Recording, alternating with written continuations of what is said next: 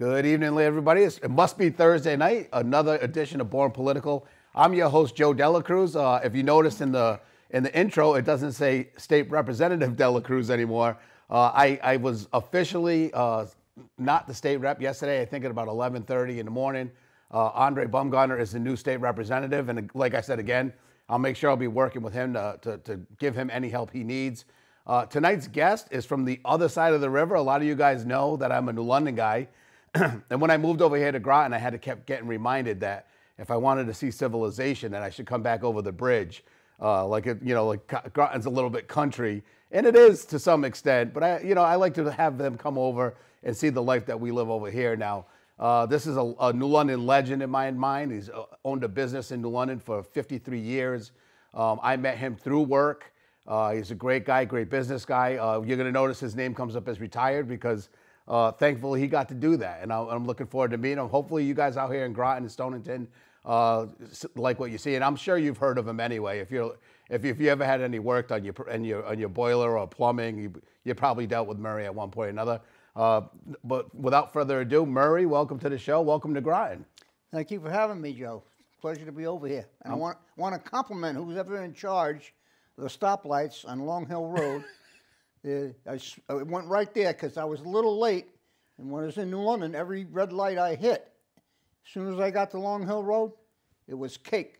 Getting here only 5 minutes late. You see how it is in civilization? I didn't think you had it in you over here. I got to tell you, you are correct though. But Route 1 for our part of it is amazing. The state just went through it. So from one end to the other, it's all new pavement. They did a lot of the upgrades. Those are newer lights. So I think they read traffic patterns and they're adaptive. So it's one of those things. The project got done, and you're the benefit of it today. What does that mean, adaptive? You're throwing me they're adaptive to the traffic. So a lot of these lights that we have in the state now, if they're new, they'll read traffic patterns. And so when you saw that they were turning green as you went, it was to keep the flow going. That's tremendous. Those things talk to each other now. They're not independent. They all work in flow. So that eventually saves gas money, and so you're not sitting at a light. So is there a wire in a road, or is this done? Cameras are on top. Tremendous. The wires in the road sometimes, I think that's the older technology. The newer lights are just reading that there's actual vehicles in place. You don't have to worry about cutting lines and ruining the paving and putting wires in and pressure sensors. So a lot of them still are that way, pressure with a wire. But I think all the newer ones are camera. Well, they're working. Yeah, they're working, and that's who Murray Renshaw is. He likes he's the nuts and bolts guy. So he has his own show over in New London. It's called the Renshaw Report. Boring. I put myself to sleep, to be honest with you. You know, I got to tell you though, there were at least 2 or 3 really good shows you had because I was the guest. Yeah, absolutely. So I kept people awake that day, and you interviewed me as the state representative, and you know, you and I we find ourselves on separate sides of politics often. Most of the time. Most of the time. But never ever, gentleman-like, and we've always discussed the issues, and that's what I liked about you. And I know you're passionate too. But the show Born Political is about my guests and who they are. And you have such a long storied career in New London, 53 years in business. But did you? 40 in business. 40 in business, 53 years old wrenching, 53 years wrenching. But you started, were you a New London guy, like elementary school all the way up, or were you from? I was born in New London. My father was in the service. So we travel around quite a bit. When I got out of high school, I came back to New London and have been here ever since. Oh, so you went to high school out of state, or you Philadelphia? Were in Philadelphia. Yeah. That's why you're so tough. City of brotherly love, man. Not tough. They toughen you up down there. So I didn't realize that. But again, I just assumed that, because we were talking about my mom and my large family. And if you knew of them, but you wouldn't have went to school. So in elementary, at no point did you go to school in New London, or? I went to St. Joseph's for about a month and ran away. And my cousin, on the other hand, who Richard Cash. Yes. He went to school locally, but I wasn't lucky enough. I wish I had, because what I see, Joe, from the people that I know, they have friends that they go back all the way to kindergarten with, and they're still friends to this day. Yeah. And I don't have that. I mean, the camaraderie is second to none.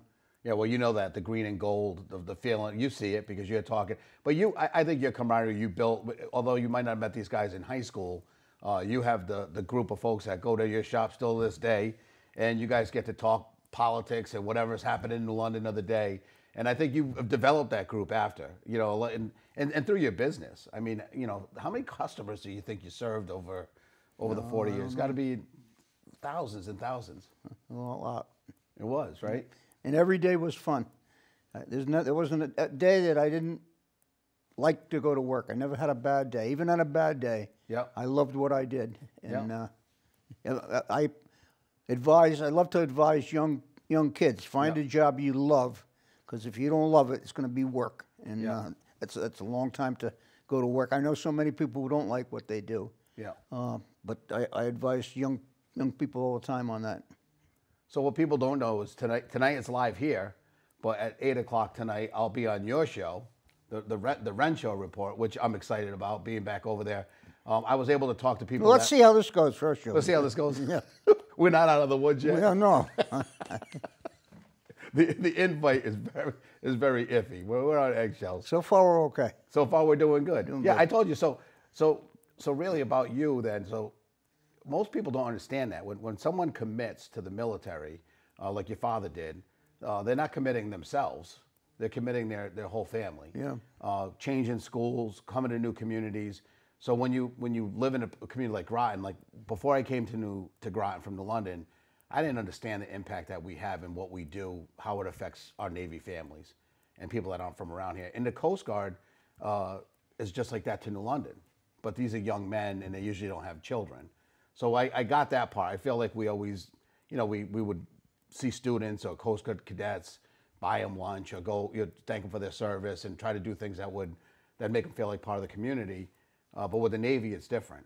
The Navy, these are full families, and the outreach is a little bit different. And what a different community. But to know you're in the same position that a lot of these young kids that we work with are.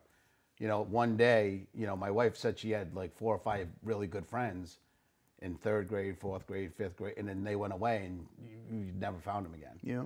Because they went to somewhere else. Their father was serving, or mom was serving, and I think that impacts a lot of the ways you think later on politically.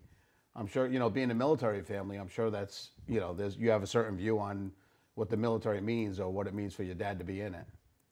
I appreciate it more now than I did growing up, or that I did for most of my life. But that was a tough existence and a very difficult, very difficult lifestyle in a lot of ways. There were a lot of good points that I remember, but as a kid, as a dependent, I learned a lot. I met a lot of people. I learned how to talk to people. You learn how to get along with people. Yeah. For the most part. Yeah. But moving every 3 years, I would never put my kid through it. Yeah. And I respect. Yeah, it was what it was, right? I saw those guys coming in yesterday on a sub. They're on a 6-month deployment. I can't imagine it. I get homesick now from. Well, my wife doesn't really want me to come home, but I miss it. But the sacrifice that they make, I take my hat off and thank every one of them with the way they live. Yeah. And their wives and their dependents. Yeah. And so you graduate from Philadelphia, high school in Philadelphia. Went to Springfield, Delaware County, which is in the north side of Philadelphia. Yeah. And then when you came back to London, was your dad still in the service, or was he coming back? He was still in the service. We were stationed. His last station was Philadelphia, and he retired after that. But I came home as soon as I got out of high school, because my uncle came and got me because they thought I was going to end up in jail for some reason. Philadelphia has that effect on some people. What's funny is I'm so tribal. None of us left. I have a couple cousins went to Florida, but for the most part, I have 24 first cousins, and for the most part, they all went to school in New London. A couple went to East Lyme, and my brother went to Montville. So we're in a real small area, and to be able to lean on family and friends and always know that it's different when you're at school and someone's picking on you and someone says, "Oh, that's my cousin." It's a different situation. And then the person that's picking on one person realizes that they're related to half of the school. It becomes an issue for them. And I often think about these young Navy kids. You bring it up because it definitely seems like it's affected you. In how you've operated. So when you come back to New London, your uncle picks you up, and what do you do then? Did you go to school after, or did you go right into the workforce? No, I was lucky enough to get an apprenticeship with Albert Filipino, who was the best. And I was lucky enough. I worked with, as far as I'm concerned, the best mechanics there were. And they wanted you to learn. One was from Groton, by the way. See, it's not so bad. One of my mentors, Bill Sullivan, lived on Blueberry Hill Road, I think it was. Blueberry Hill, yeah. Tremendous guy. Yeah, Bill Sullivan. So someone will recognize that name out here. But Filipina, actually, at the tail end of Filipina, when they were still just about surviving, I was entering my career. In 1989, I started with Tech Air. It's a low blow, Joe. What's that? It's a low blow. It's a low blow. What, Tech You're Air? making an old man out of me here. Oh, yeah. But yeah, they did quality work. So they still had the building. It's funny because I was in the building they're on the crossroads. Right. In the back there, some guy bought it that we were doing some work through Hillary Company. Some guy was doing, they fixed like, industrial machines, and we were doing some work for him there. But I worked with them at the Lyman Allen Museum. They did that job. They did a bunch of different stuff. So you worked for Filipino for how long? I served my apprenticeship with Filipino. Yeah. And then I went out to Millstone. And then I went to Groton Piping. Yeah. And bounced around a little bit. And then I went in business. So the Filipino was union then, right? Yeah. And then at Millstone you were with like Atlantic or whoever the big Bechtel or whoever the big guy was then. Yeah, it was a Basco, Stone and Webster. Stone and Webster. And Bechtel. Yeah. But I never stayed for long periods of time. Yeah. But it was tremendous. You work with the Hodges, Andy and Absolutely. those boys. And Andy Hodges Vinny. looks like Reggie Jackson. Yeah, you're right about that a little bit. I worked with Andy. I'm a union sheet metal worker. He's a union fitter, so we work together quite a bit here and there. But so now you're done because you want to open your own business. Were you laid off and said you're going to do it, or you just said I'm done working for other people and I want to? Actually, if you want to know the truth, I got in a little political mess. Union political or political? Union political. We know how that works. And I screwed up pretty good. But it all worked out in the end. Well, so you may be on the outside. It's funny because every single sector of one's life somehow is political, right? Because somebody has either the power to put you on a job or take you off a job or put you somewhere else or put you working with a guy that you don't like or on purpose. I mean, that's been done to me too. We know how those things work in funny ways. So you were kind of forced into it, but it's got to be scary, right? You're starting a business and you're like... No, it was stupid, to be honest with you. And I made a lot of mistakes through the years, which I think about all the time. Yeah, but you know what? You got where you are, and you served for 40 years. You ran a business. It's impressive, Murray. That's something to be proud of. Joe, the only thing I got 4 grandkids out of my life, and if I didn't have them, nobody ever see me ever again. Yeah, but you're fighting for them. From that perspective, it was all worth it. Yeah, I mean, you do your show, you do the guys you talk to a lot, and it's the same with me now. I find that the things that I want to see changed have very little to do with me. Like if you're fighting to lower a tax or you want something done or you don't think something should happen in London, it's because you're thinking of your grandkids now. Because my mind's already transferred to that. Like everything that I do and I move forward. Of course, my daughter, she means so much to me. And then she brought this little guy to me that just, they make you want to melt right in your chair, right where you're sitting. The best thing in the world, grandkids. It is, right? Nothing better. He calls me Lolo, so. I'll tell you a funny story. I was doing a job in the Bahamas for a real nice guy, John Beauchesne. I don't know if you know John Beauchesne. He was from New London. He lived, real good guy. He got me over there. You would never have a job like this in your life. They really didn't need me, to be honest with you. Yeah. But the guy liked me, and he was the second largest property owner in Nassau. Very wealthy man. You'd never know it. Talking with him was exactly like talking with you and I right here. Yeah. So I was in and out of there because of the computer and the cell phone. You can be in 2 places at once. So I could be away from here and over there. They flew me back and forth for a couple of years. for 2 or 3 weeks at a time. And what years are you talking? Is later or earlier in your career? This was probably 10 years ago. Oh, 10 years ago. 10 years ago. So I get over there one night, and I'm thinking I should be taking my grandson to soccer tomorrow. You know, I'm over. I thought I was having a nervous breakdown. Wow. I got up that morning. I said, I'm getting out of here, and I'm not coming back. I don't care how much money I can make over here. I'm not coming back. And for a while, I had nightmares that I had to go back. Wow. That's just how I felt. It sounds corny, but no, it doesn't. I understand. It shows you how your grandkids are a magnet, right? Absolutely.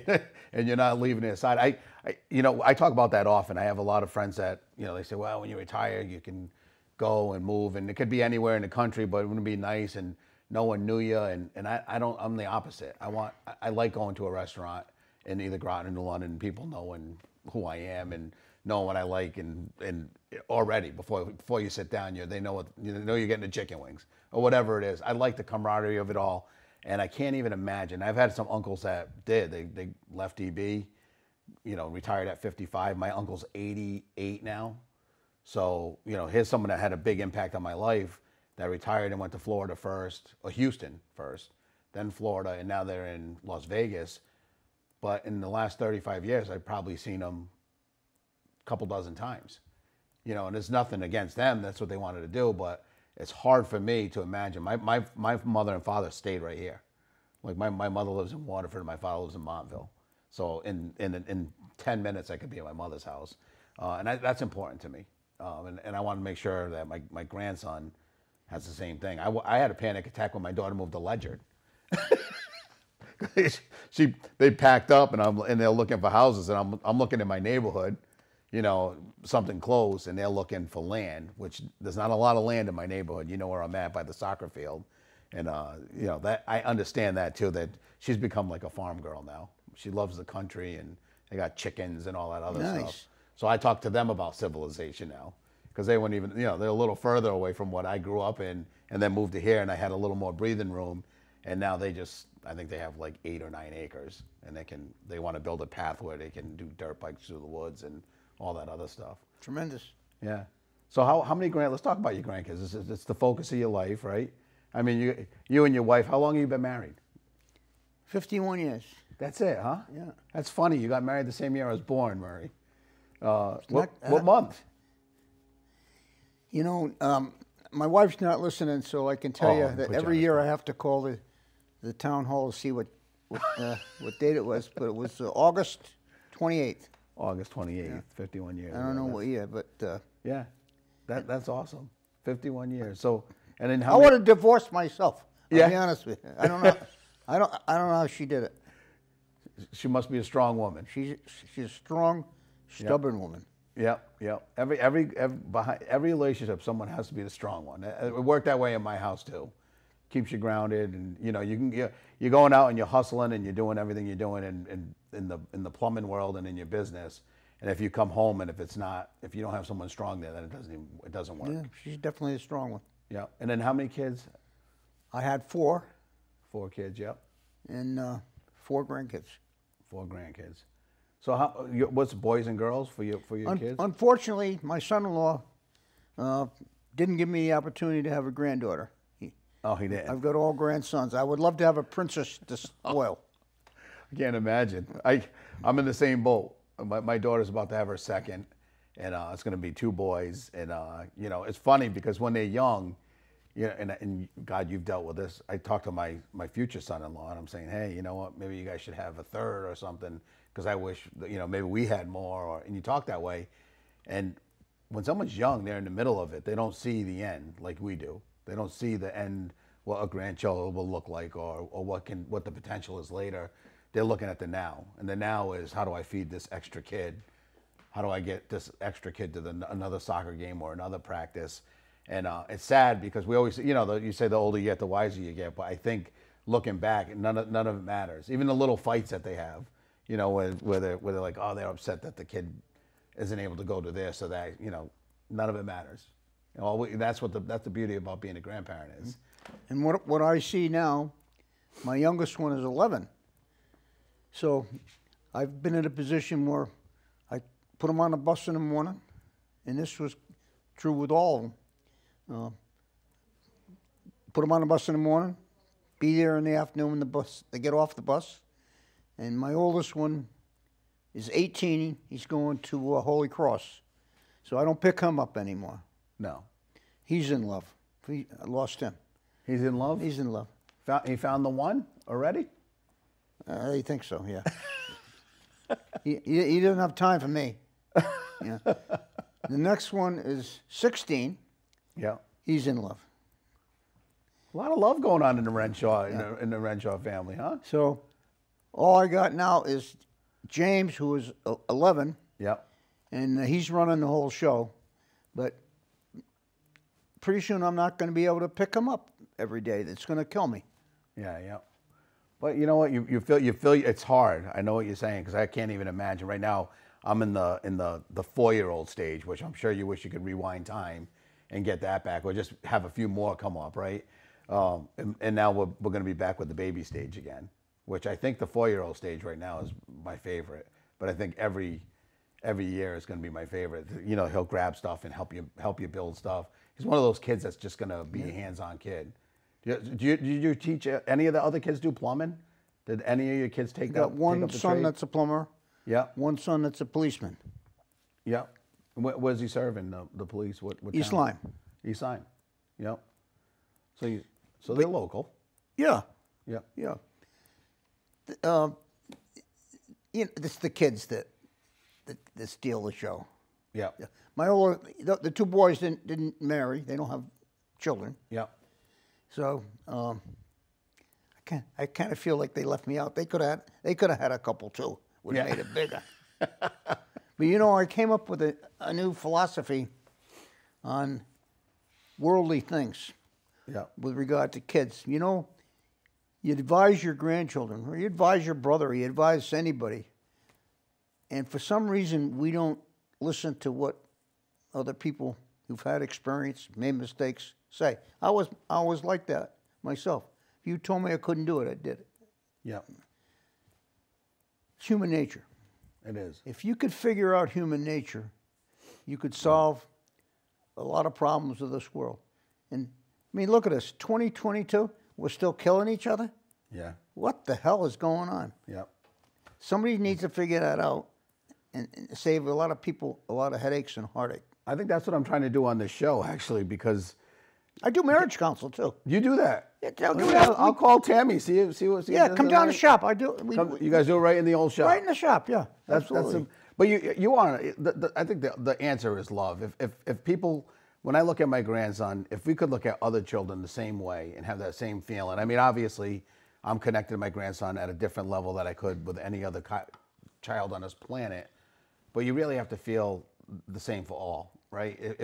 If my grandson goes to a class with 26 kids in there, I want to make sure that all 26 are healthy and happy. And I think community, we can do that. We can. There's a lot of organizations and families and parent groups that get together. And just to make sure the Sandy Hook tragedy that happened, which can't be described as anything other than, you know, hopefully it's a once in a lifetime and it never ever happens again.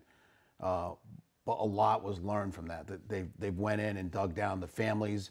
I've got to meet with a lot of the mothers and fathers who lost their I mean, can't imagine it. You just can't even picture it. But they've taken that and they really have developed programs and figured out what the right path is. And they didn't just think about their own little school anymore, because when you talk to anybody that's in the Newtown and you want to talk about counseling, and they say, don't worry, our kids are getting all of it. You know, this tragedy made them focus on it, but they wanted to see, okay, how do we move this outward and how do we move to other communities?